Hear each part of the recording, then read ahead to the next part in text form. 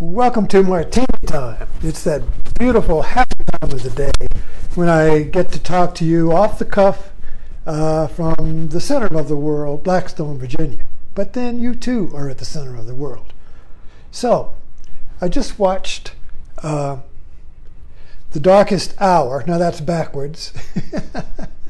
And my daughter gave us a whole bunch of movies from last year, some of the best movies. And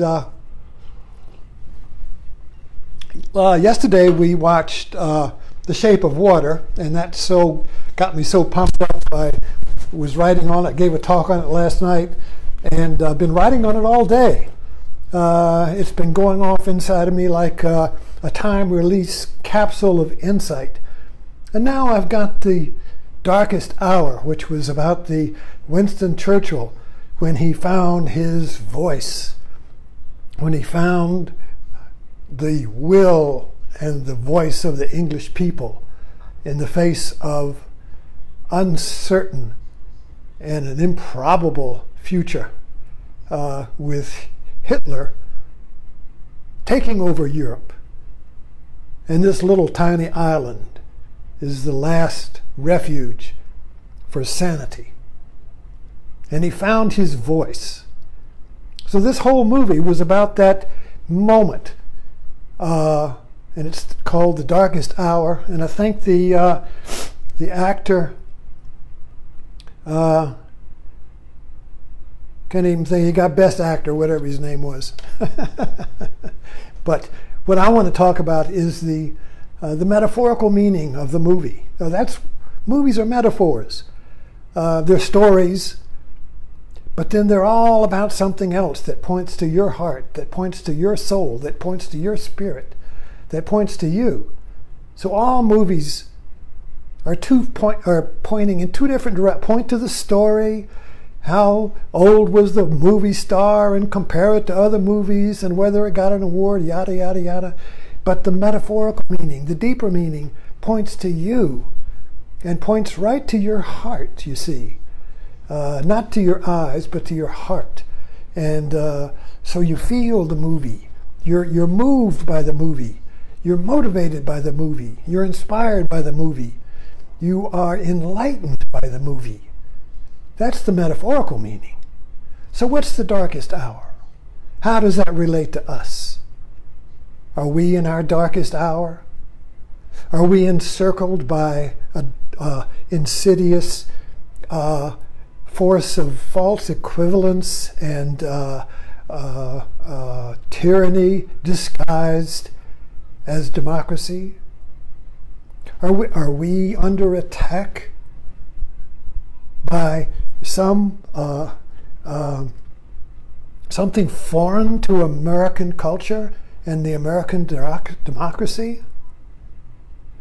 We're in a war right now with two sides, both of them saying we're under attack by some foreign force, you see. The Trump and his minions say we're under attack by the deep state, by the government, by the liberals, by the immigrants. We're under attack. We have to restore America. And on the left we say, wait a minute. Wait a minute. Who's under attack? Who's the force trying to kill the spirit of compassion? What is the force that's trying to destroy the unity of America? What is the force that's trying to exclude people from America? What is the force that's dividing? Where is that, you see? We're used to thinking of, oh, it's the communists, it's the Japanese, it's the Germans. It's some external army or enemy. We've handled that. But now something is kind of like merged here.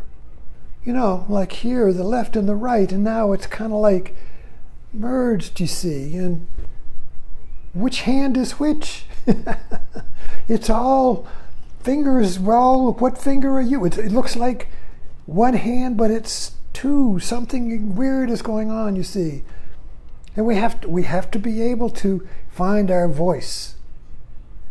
We have to be able to find our word, find our courage, find our heart.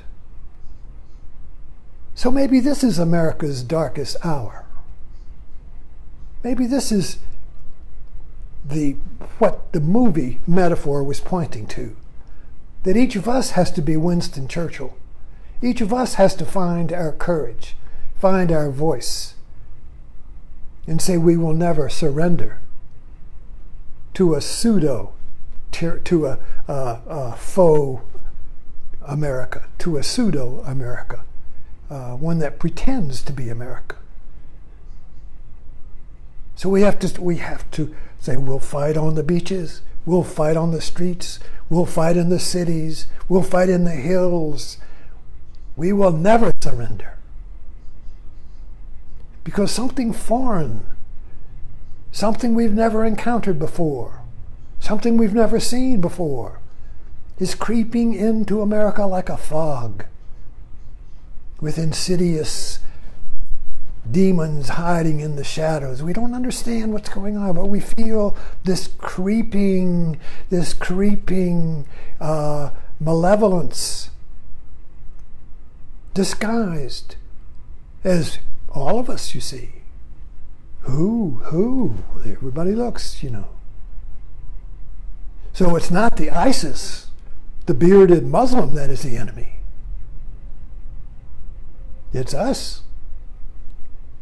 It's us, you see. So we have to find our voice. We have to find our American voice. We have to find our American word of inclusion, of compassion, of welcoming. That is the light of America.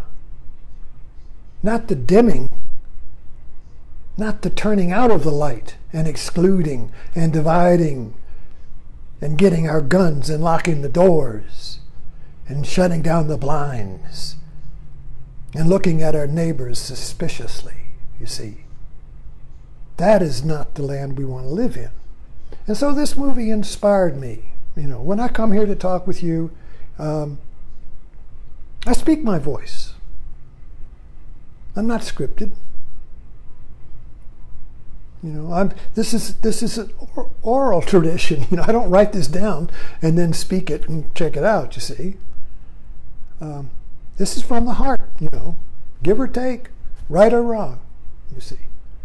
And so this movie really chilled me to the bone, because it showed how easy it is to capitulate. Britain was just that far from making peace with her Hitler. All the forces of the war cabinet says, oh, our soldiers are at Dunkirk, we're going to lose them, we got to make peace. And hope Hitler gives us a good deal. Hope Hitler makes a good deal with us. He has the art of the deal. We'll trust that Hitler will make us a good deal. He makes good deals. He won't do anything against his own nature. We'll let Hitler make a deal. We're that close from that. So Winston Churchill, on the verge of giving in because all of his cabinet was against him. All of them wanted to capitulate. So he went on the subway and he talked to the people. They didn't want to give up. They didn't want to surrender. Even the little girl, all of them. So Churchill found his voice. And he went back to Parliament and he gave his famous fight on the beaches, never surrender. And the Parliament rose up, waving their little handkerchiefs like they do. And that was the end of the movie. And the end of the darkest hour, because we know how it ended. We know how it ended. So anyway, thanks for dropping in, and see you in the movies. No, get that click there.